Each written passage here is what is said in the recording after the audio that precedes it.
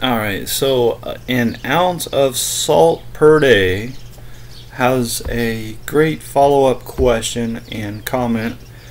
So let me read his comment here and then I'll address it. He says, "You have stated that when Jesus Christ returns that it is the end of the world. Revelation states that Christ returns in the clouds and destroys the kingdoms. The angels imprison Satan, and the people reign with Christ for 1,000 years.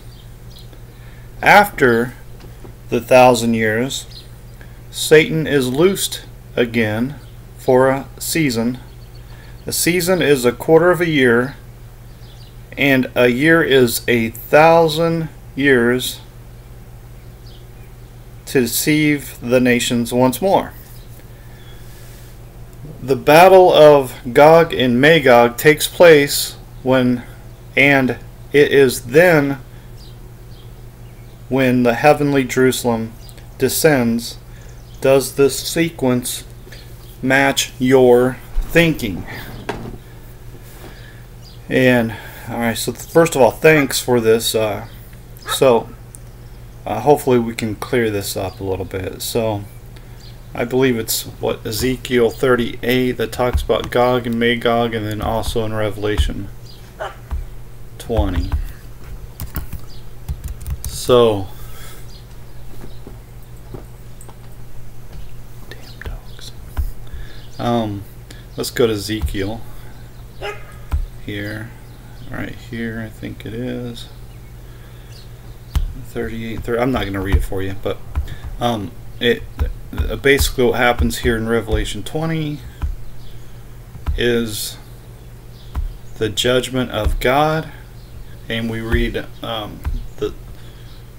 parallel passage in Ezekiel 38 about the judgment of God. Alright, now let's go back here. So I guess I have to break this into two parts. First of all, I say that Jesus Christ returns at the end of the world. Alright, and this is consistent all throughout the Bible. But just to give you one example here, Matthew 24, Jesus is asked, "What shall be the sign of thy coming and of the end of the world?" And of course, at the end of the world is when he appears in the clouds of heaven and his angels gather together his elect. It's the end of the world. Now, the scenario that salt per day, an ounce of salt per day, has in this statement here, Revelation states that Christ returns in the clouds of heaven, right, and destroys the kingdoms of the earth, right. The angels imprison Satan, okay, and the people reign with Christ for 1,000 years. Wrong. Right there. That's not right.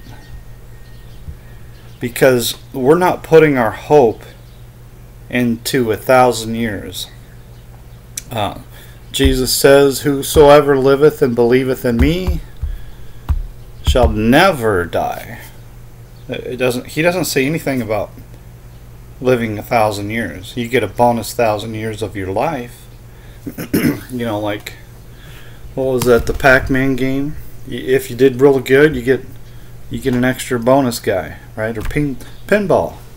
You know, if you do something, you get to a certain score, you get a bonus ball.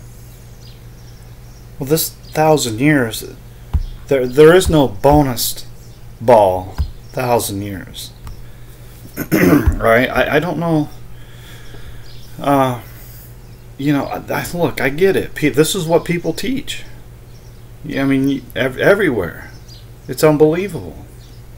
It's just not what the Bible teaches.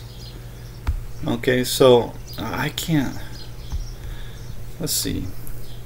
Let's go to John 11, I guess. I mean, I can't show you a verse that says, "Oh, you're going to get a bonus 1,000 years."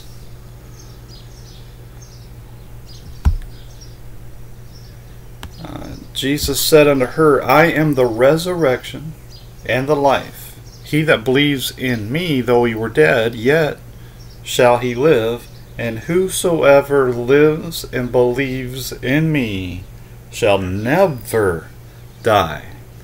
Believest thou this? Well, now you're left with a conundrum. Are you going to believe that you never die? Or are you going to believe you only live 1,000 years? Alright? I mean, that's really your choices. You can't have both. Because 1,000 years is not eternal life.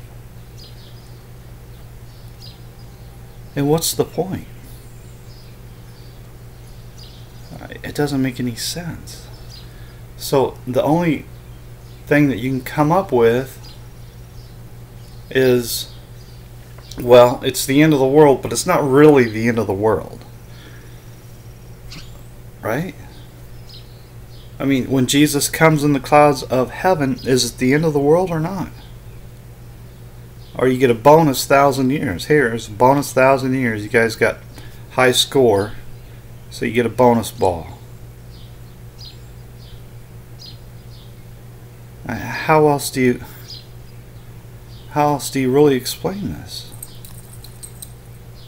You see what I'm saying? There's no mention at all in the Bible anywhere of a bonus 1,000 years where people will be getting another opportunity to be saved. You can't argue that.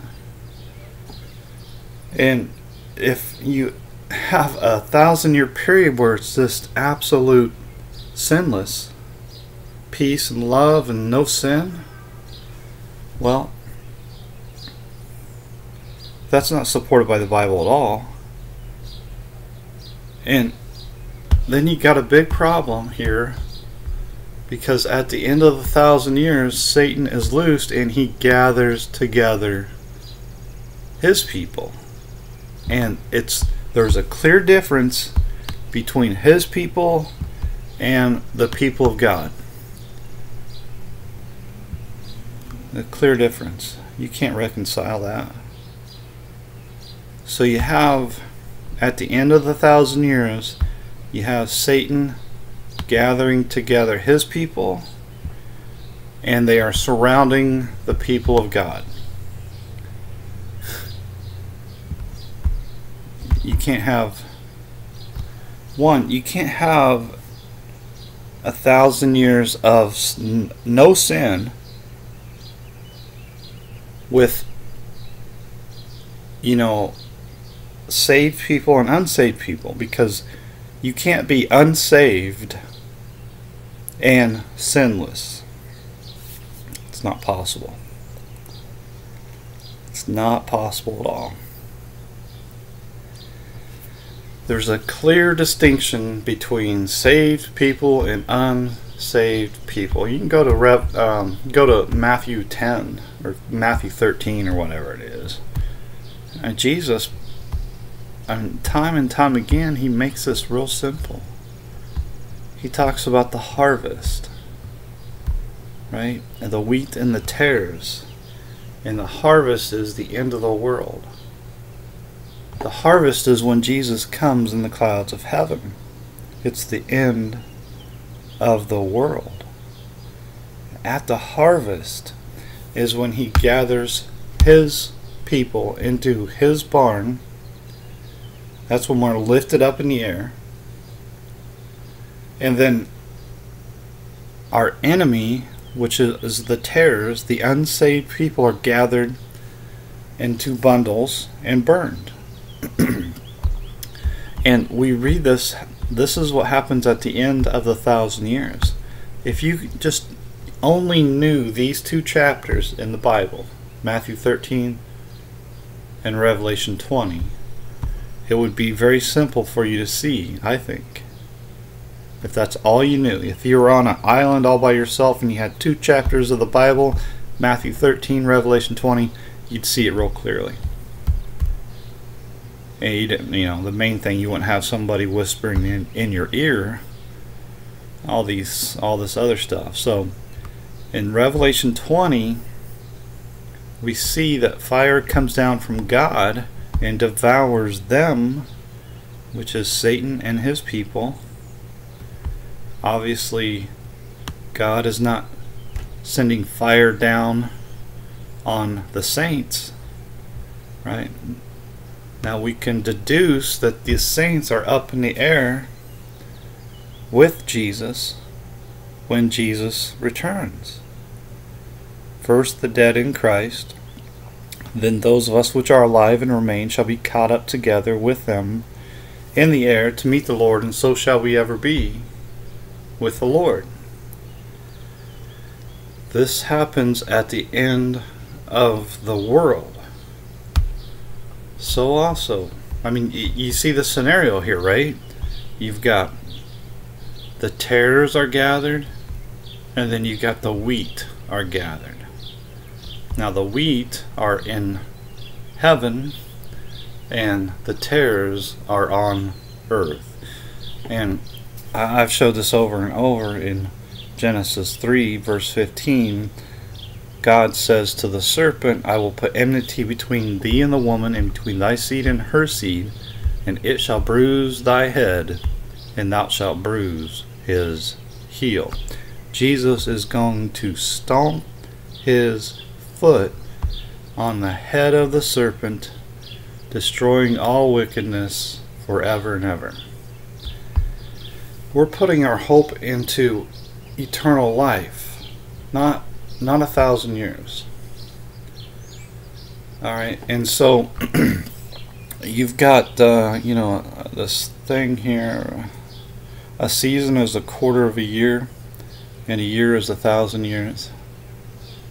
That sort of stuff is not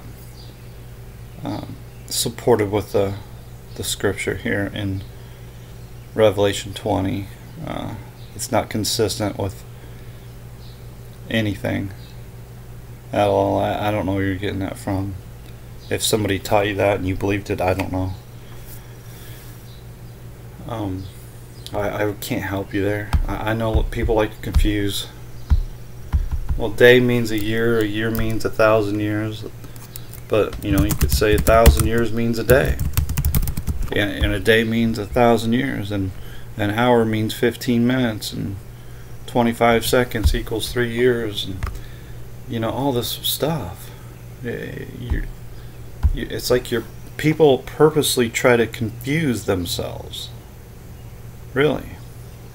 In 2 Peter 3, verse 8, it says, But beloved, be not ignorant of this one thing, that one day is with the Lord as 1,000 years, and 1,000 years as one day. Now slow down and think about this.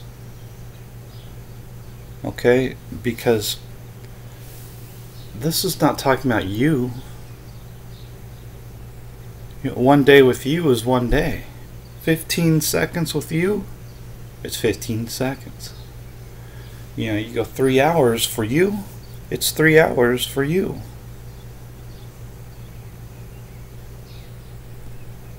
But with the Lord, it's much different. He can see a moment in time as though it were 1,000 years. He can see 1,000 years as though it's just a moment in time. You can't do that. I can't do that. And so why would God apply that to any verse? Regarding a prophecy, end time prophecy, or any teaching at all. He wouldn't. God is not the author of confusion, but of peace.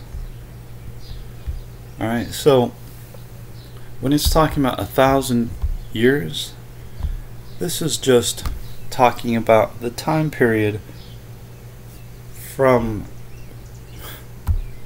when Jesus laid down his life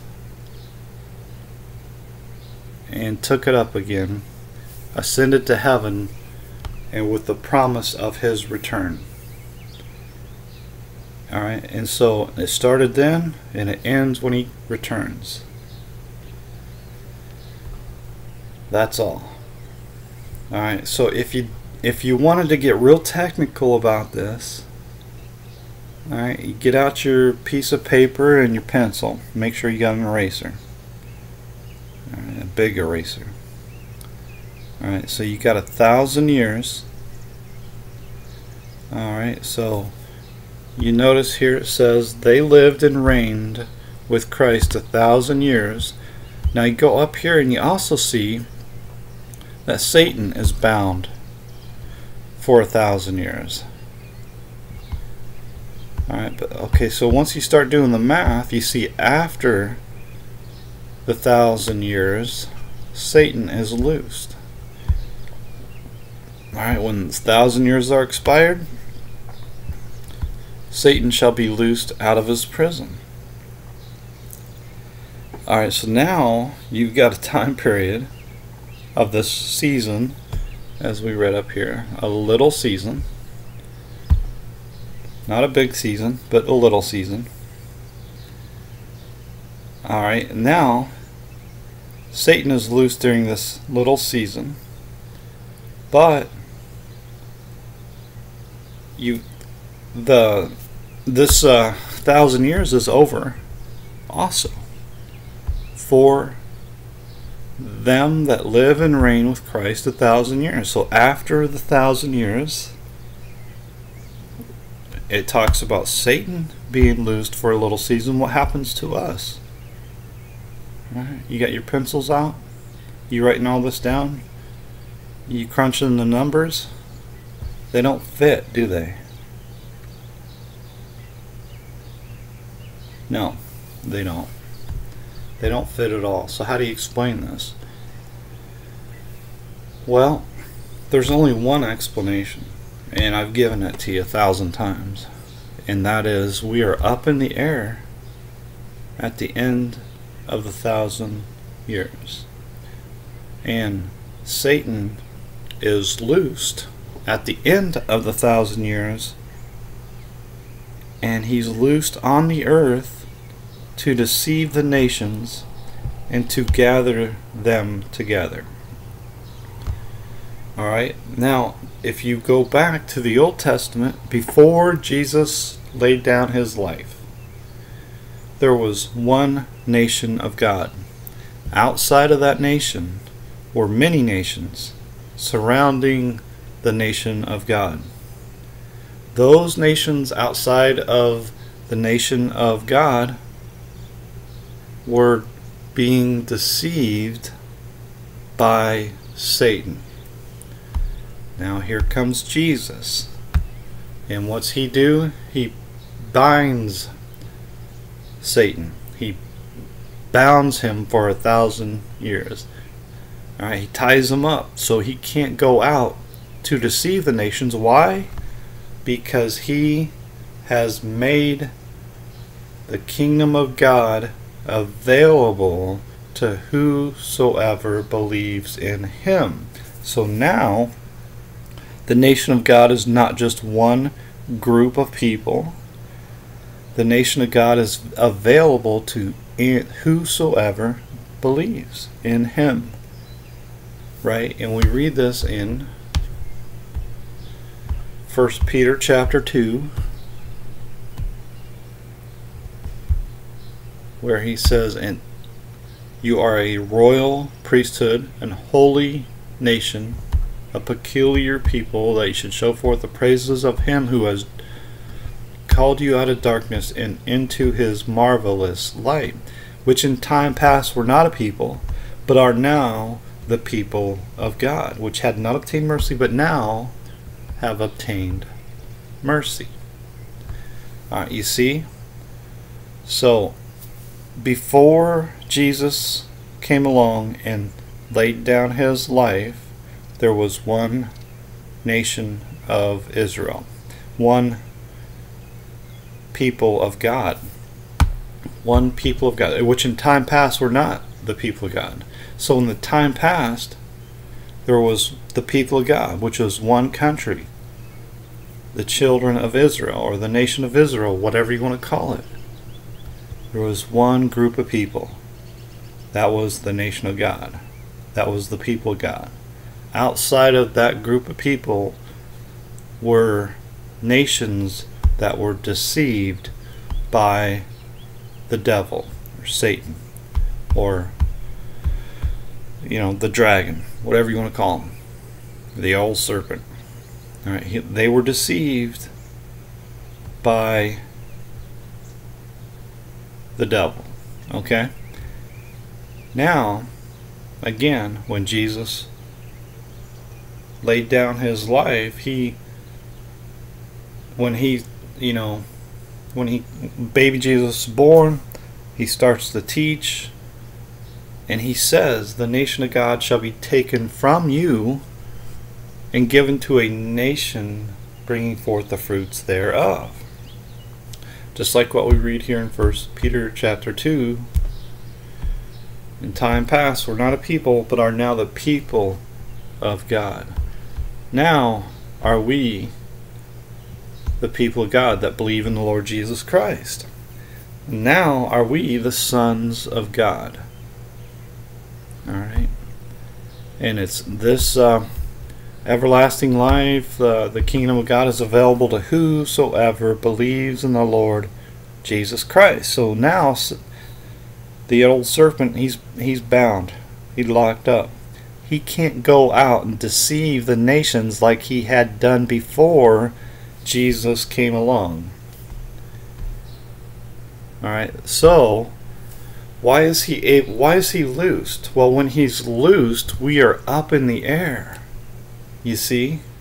So now the only people left on the earth are just like the people that were outside of the nation of Israel before Jesus came along. Right?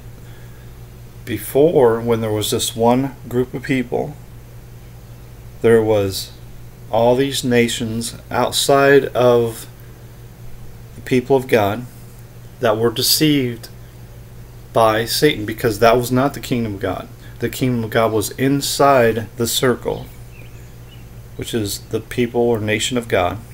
Outside of that circle were nations that were deceived by Satan. Now you take away all the people of God, you've taken away the nation of God, the children of Israel, you've taken them all out of it, and all you have left is unsaved people. So Satan is loosed, and he goes out and deceives them, and not just deceives them, but he gathers them together to compass the camp of the saints about, the beloved city.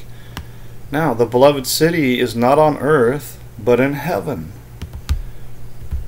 Right? So, I mean, we read that in all throughout the Bible, really. But let me just use one example here. Should be sufficient, really. In Galatians 4, verse 26, but Jerusalem, which is above, is free, which is the mother of us all. Jerusalem, which is above. Our hope is not in the Jerusalem on earth. Our hope is in the Jerusalem which is above, in heaven. Oh, this ain't gonna work, is it? No. I can do it this way. Alright, in the name of my and the name of the city of my God is New Jerusalem. Alright, which comes down out of heaven from my God.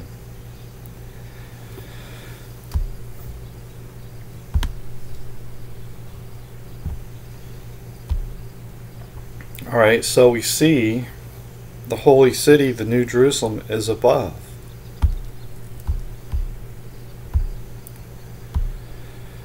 The beloved city, that's above. Right? Now, again, we could go back to when Jesus comes in the clouds of heaven, we are lifted up in the air. When Jesus comes in the clouds of heaven, it is the end of the world. At the last trump, we are changed in the twinkling of an eye. We that believe in the Lord Jesus Christ. We are changed from our mortal bodies into our immortal bodies. Alright, so when he comes in the clouds of heaven, it is the end of the world. It is the harvest. It is when the wheat is separated from the tares. It's the end of the world, and when it's the end of the world, there are no more opportunities for the unsaved to be saved. Alright, and when it's the end of the world, everybody's going to know it. All kindreds of the earth shall wail because of him. Alright, now you won't get that in the movie Left Behind. Alright, so you either got to trust the Bible or you got to trust the movie, because they both can't be right. Now they both could be wrong, but I'm here to tell you the Bible's not wrong. That movie's wrong.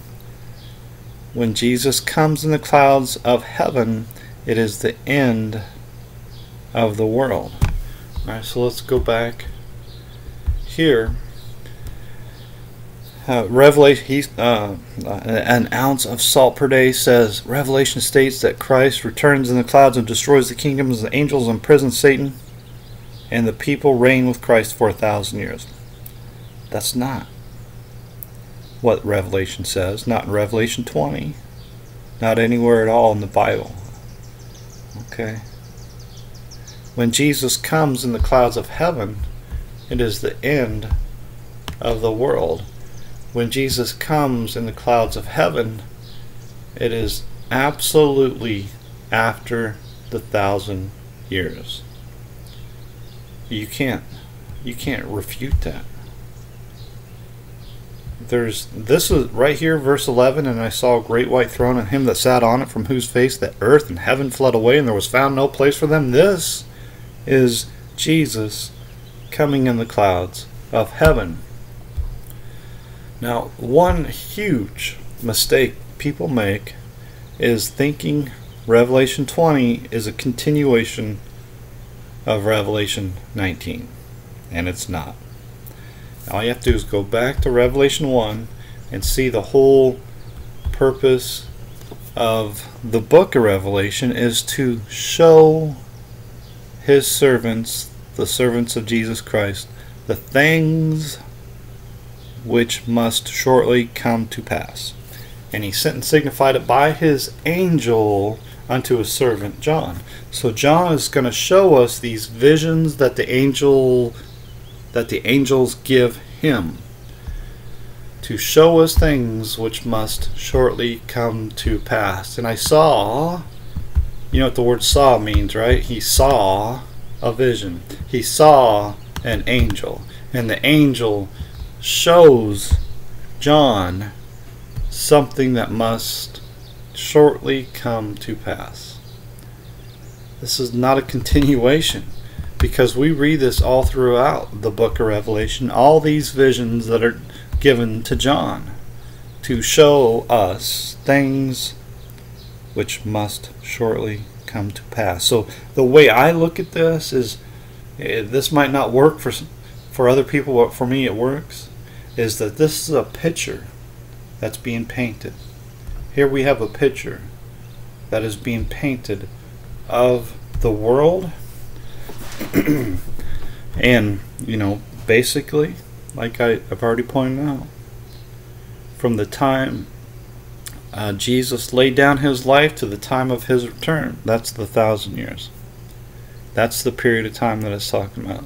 So this whole thing is a picture of this moment in time, with the ending of it being the judgment of God. And of course, you know, just by believing in Jesus, you should know that the second death has no power over you right now. Right? You should know that. You know, just like what we read in John chapter 11. Whosoever lives and believes in me shall never die. Now let's go back to John 11. Alright. Let's go back to John chapter 11, and we see here in verse 25 it says, I am the resurrection and the life. He that believeth me, though he were dead, yet shall he live. So Jesus is the resurrection. So who's the first resurrection? Yeah, that's right. It is. It's Jesus. See, even my cat knows. If my cat knows, then you ought to know too. Really. Alright, so Jesus is the resurrection. We are that's right.